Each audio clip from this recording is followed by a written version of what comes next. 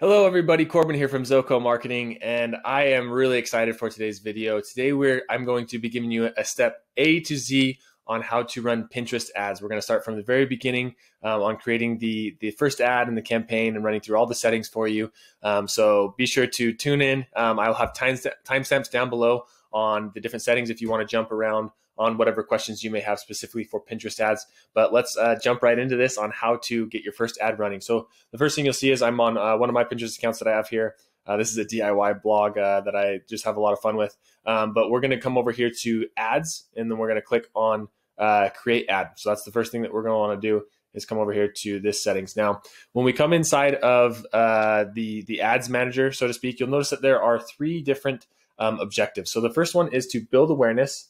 The second one is to drive consideration. And the third one is to get conversion. So obviously the objectives of these are a lot different. This is more top of funnel actions, building brand awareness. And if you just want to get your name out there, but don't want to get sales, this is if you want to get like traffic to your website, just get as much traffic as you can. That's essentially the purpose of drive consideration. And the last one is to get conversion, which is actually to sell products or to get leads or whatever it may be. Now, if you want to run get conversions, you will have to set up your your Pinterest pixel, and you'll have to set up conversion events. I do have tutorials on how to do that if you're on Shopify or on WordPress down below. Because you'll notice if I come in here and I click on conversions, if you see something like this, then you'll need to go and follow those tutorials and show you how to actually set up your conversion actions before you can run conversion campaigns. So I'm not going to get into that in this video just because I already have videos for those. But I will talk about how to set this up through a drive consideration campaign, which most of you will probably start out with.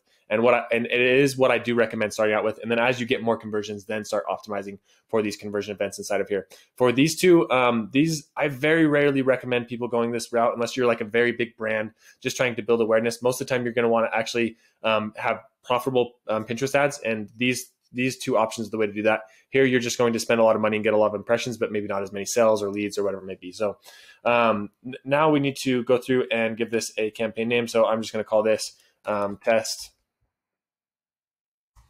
Call this test for YouTube for all of you out there watching.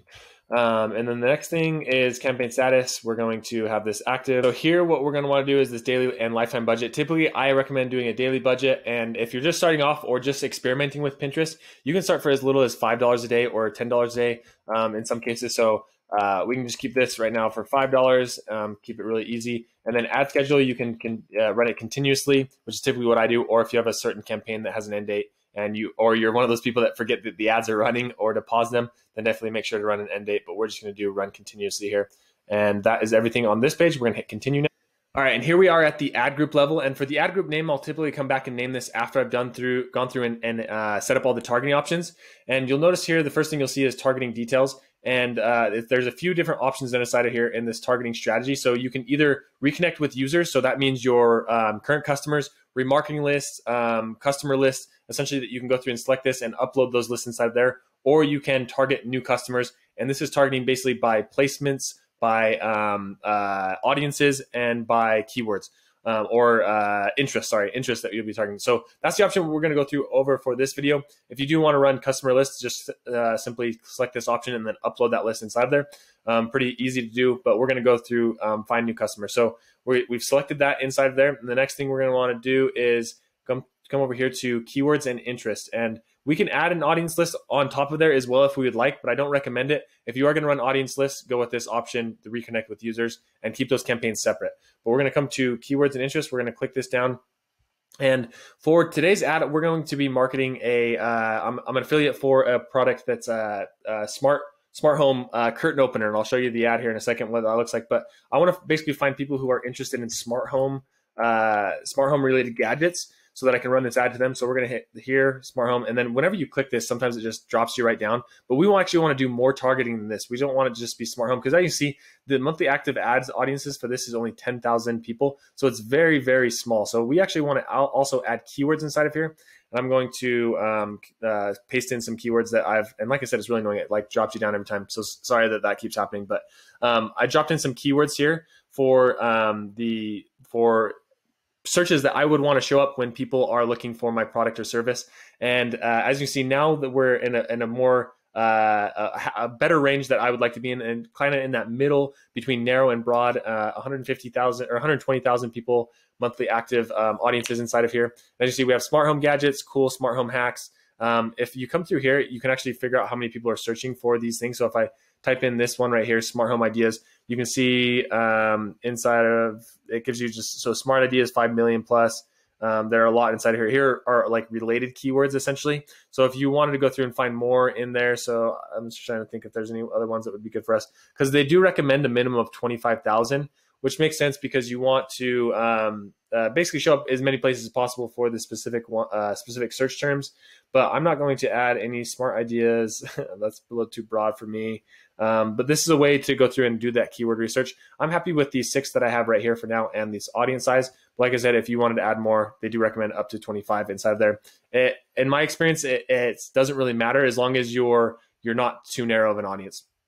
Now, the next thing is to go through and select our demographics. Now, why does that keep happening? It just keeps bumping me down. So I don't care. I want to target male and female. But for me, I do want to target a specific age range because most likely people who are going to be buying this are going to be homeowners. And so I do like to advertise to people who are 21 plus, just because generally speaking, those are the people that are going to have houses inside there. So we're going to hit 21 plus inside of this option inside of here. And then we'll target all US locations, English, devices. You can pick a specific device. I don't know why I keep doing that. If you want to, for me, I will target all devices. And then the last thing down here is ad placement. So for your ad placement, sorry that keeps scrolling down there. You'll notice that there are 2 different places that you can show up: the browse and the search. And what that means is if you come over here to Pinterest and you come just to your home screen, this is essentially the browsing ads. Let me show you a couple of examples inside of here. So if we scroll down and find one of the promoted ads, you'll notice here, Lowe's, here's a promoted ad. So this is the browse feature. I'm just on my home screen and I'm browsing through Pinterest and finding different things. And that's definitely somewhere where we will want to show up. So we're going to leave that one checked. And then the other one inside of here, you'll notice, is search. And that's for when somebody actually types in a specific keyword. So say that I come in here to Pinterest and I type in, let's see, let's just say backsplash.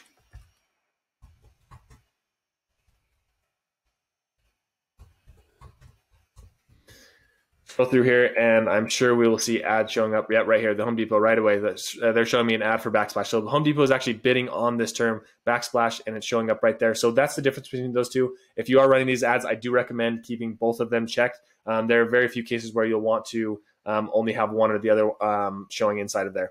Now, the last thing is for bidding and customizations. I've been testing out the bidding strategies for automatic and for custom. I don't have an answer on which one's better yet. I've had mixed results. So I do recommend you coming through and testing this for yourself. I will say that for the custom bid controls, average cost per click on Pinterest is around 10 cents to $1.50, which I know is a pretty big range inside of there. So if you're just starting off, I do recommend coming in at a lower bid, seeing if you're getting impressions, and if you're not, then come back and increase that bid later on as you go. So don't start off with like a super high bid because Pinterest will spend your money and maybe the results won't be great. For me, I like to start around 20 cents if it's a brand new campaign and I don't have any data inside there. 20 to 50 cents is probably a good way to go. Now for the actual pins, there are a couple of different things you can do. You can actually come through and create a new pin and the ad for that specifically, or you can go to the pins that you've created or pinned before and actually pull it directly from here. So we're going to come over here to boards, and I'm going to go to this smart home gadgets. And as you see, I just have a little video on how to set up these smart curtains, which are actually really cool to do.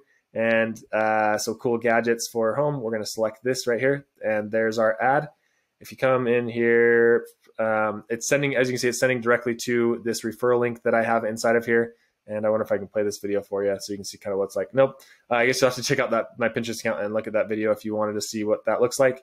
We're going to hit cancel here. So there is our ad. It's all ready to go. And like I said, now that we've done the targeting, I do like to come back over here to the ad group. And this is going to be smart home users or smart home interests. Smart home interest. And then we want keyword targeting, keywords as well. So that way I know that it's smart home interest and people who are also searching for those keywords inside of there. That is all done. Our targeting is done, our budgeting and schedule, optimization, delivery, and then we have our ad. Now we are going to simply hit publish. Once we hit publish, we'll see something like, congrats, your ad is published, you're ready to go. Oh, we do need to add billing information. So I'm going to go through and fill out this billing information and get this campaign live. Going forward, I do plan to create a lot more Pinterest ads related content and Pinterest organic strategies as well. So if Pinterest is something you are interested in, don't forget to subscribe to the channel, because I will be building out a lot more tutorials on how to do that. And thanks for checking out the video today, and we'll see you in the next one.